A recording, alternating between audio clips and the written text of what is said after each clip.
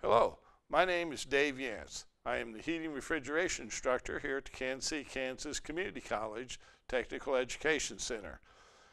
This is normally called the HVAC program, but what it is residential heating and air conditioning and commercial refrigeration.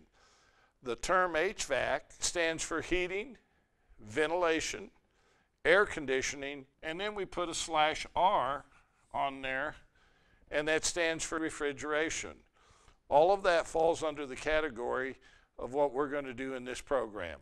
We're going to talk a little bit about residential heating and air conditioning and commercial, and then we will go on from there.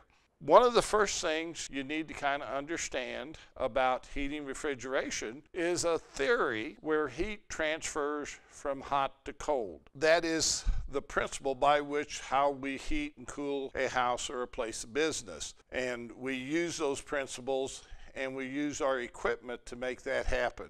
So we can maintain a temperature inside the building that is comfortable for us. The ventilation part is air quality, and in the field we call that IAQ, indoor air quality. And when we get into that, we're talking filters and humidity and things that make the living more comfortable. Air conditioning is actually a term meaning conditioning of the air for comfort living. There's not very many places you can go to that doesn't have heating refrigeration in the building. I like to tell my students that you can't go to the moon without heating refrigeration. So it is a very vital part. So we'll get into all that out in the shop.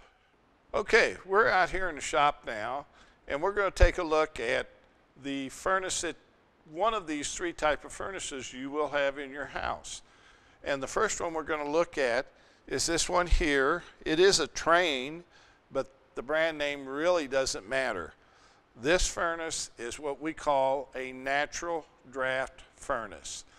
It was probably this is probably in the range of about 25 to 30 years old. It was a efficiency furnace in its day, and it draws air from the house in through this opening and creates a draft up the flue and out, and that's where it gets its name, natural draft. In its day, it would be rated about 50 to 60% efficiency, meaning that about 50 to 60% of the gas consumed was converted to heat for the house. And that is the natural draft furnace. From this point, we migrated to what they call the induced draft furnace. Now this induced draft furnace in the efficiency rating is about 80%, meaning that 80% of the gas consumed is converted to heat and you're losing 20% up the flue. Basically the furnaces work the same, they just have added more efficient components and safety devices to get to the point to where the furnace achieves that efficiency. After the 80% efficiency furnace, we move into the 90% efficiency furnace.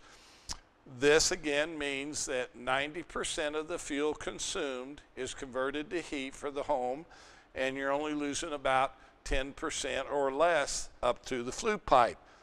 The interesting thing to note here is that our flue pipe now is Schedule 40 plastic pipe, where with the other two types it was metal.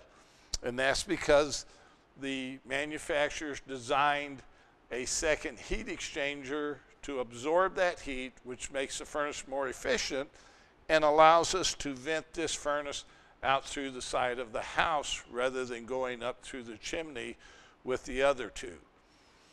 So that is one of the three types of furnaces you will find in your home unless you have an electric furnace.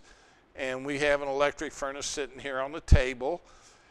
It works on total electricity, and it is, according to the manufacturers, it is rated the most efficient because you get 1 BTU of heat for 1 kilowatt of electricity.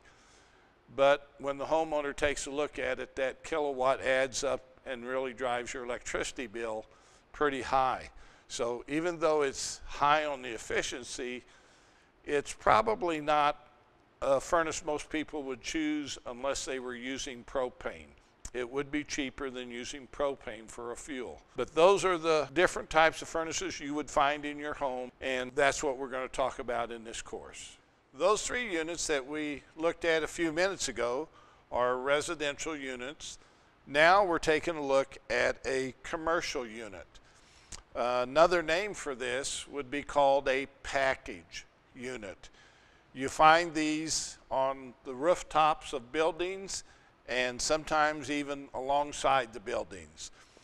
It's called a package unit because on this side of the unit over here is the air conditioning side, and on this side over here, from this area to here, is the furnace area. So we have the furnace and the air conditioner all put together in one package unit.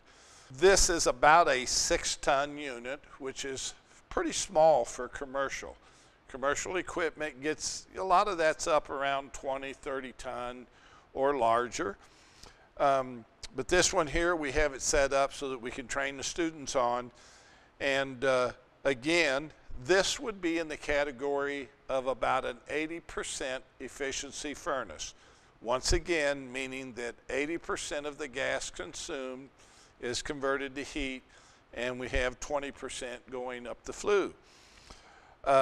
It's very much like the residential equipment, so when students are trained on residential, they can also work on commercial. A lot of techs like the commercial equipment because everything is combined in one area and it's pretty easy to work on. In your residential unit, usually your furnace is in the basement and your air conditioner is set outside. So you have a little more running back and forth, but it's the same thing.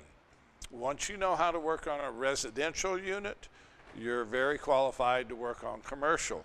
On the back side of this unit is where the air comes out, and it is ducted into the building by means of ductwork that carries the air throughout the building.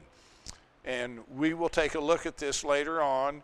We'll go through it. We will fire the furnace, and then we will fire the air conditioner, and you will get a chance to see how that's worked. We will do some troubleshooting, things that the technicians today are doing. Everybody's starting to turn their furnace on now for the winter. So all the companies are doing what they call winter tune-ups. And that's where a technician would come out to your home and they would go through the furnace, check the operation, make sure all the safety components are working properly, the motors are oiled, and in the next video too, we'll go through some of those steps to show you what's going on. But once again, this is your commercial unit.